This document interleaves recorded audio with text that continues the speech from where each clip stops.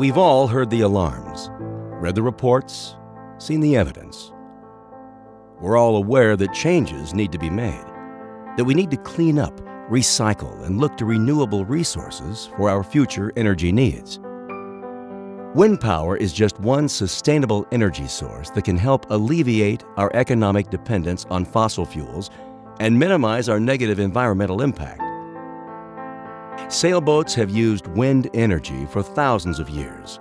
Until 150 years ago, sailboats were the only means to haul cargo and people across the oceans. Modern sailboat technology holds the promise of utilizing wind power to once again provide a green alternative to ocean travel and ocean research. A pioneering example, the Derrick M. BAYLIS, is an innovative 65-foot research vessel designed by renowned naval architect Tom Wylie and built with his partner Dave Wylie. The BAYLIS is changing the way scientists and environmentalists access, experience, and ultimately understand our world's oceans. Exploring the oceans in old surplus military ships, which is how it's done now, is like roaring into the rainforest in a Hummer just to study butterflies. Tom Wylie is more than a naval architect with over 60 designs to his credit. He is a force of nature, for nature.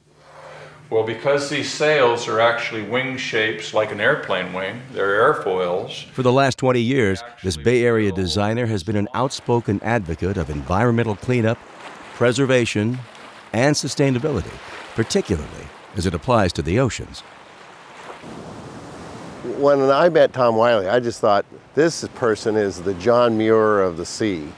He really gets that big picture. And here's a fellow that he could just be designing the fanciest ships in the world for the wealthiest people. But it's this sense of giving back, of doing something to make the world a better place in which to live. We need to work with Mother Nature, not against her. If we care to halt climate change and stop environmental degradation, using renewable fuels is not an option, it's a mandate.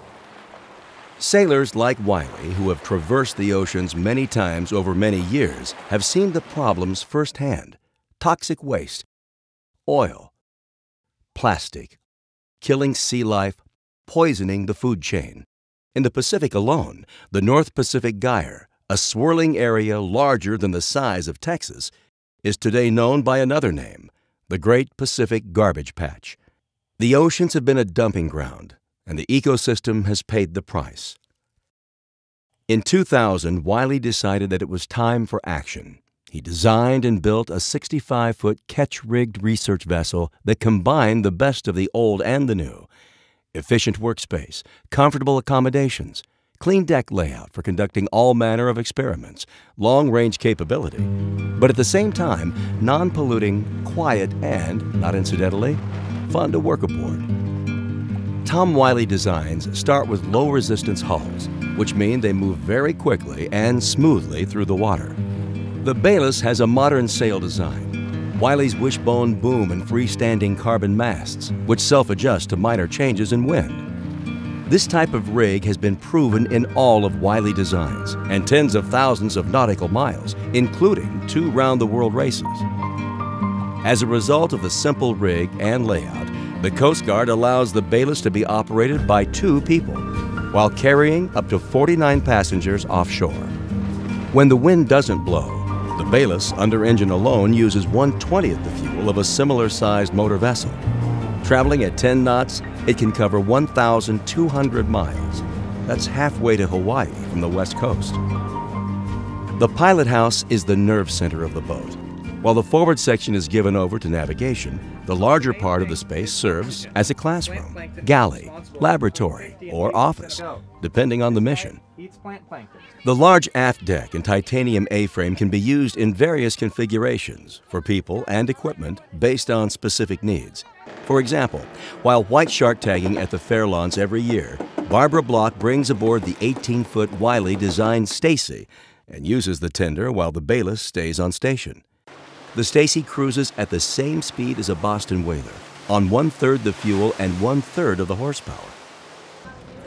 An ongoing summer mission of the BAYLIS is taking visitors to the Monterey Bay Aquarium out for short marine ecology sails. Surveys have disclosed that one of the highlights of these trips is the sailing itself. Beyond the efficiency and green aspects, educators and researchers of the future need to sail. They need to understand the harmony that is felt when wind and waves meet each other. And this is what I mean by working with Mother Nature. It is a fundamental understanding that you just cannot get inside an old steel military ship conceived to wage war, as opposed to a design conceived to gently explore Mother Nature. The renewable energy revolution is here, and sailing is showing how new ways of thinking can be used to solve old problems. Using wind instead of fossil fuels, working with nature instead of against her. The technology is here to put a fleet of wind-powered vessels to work with a minimal footprint, minimal fuel costs, and maximum harmony.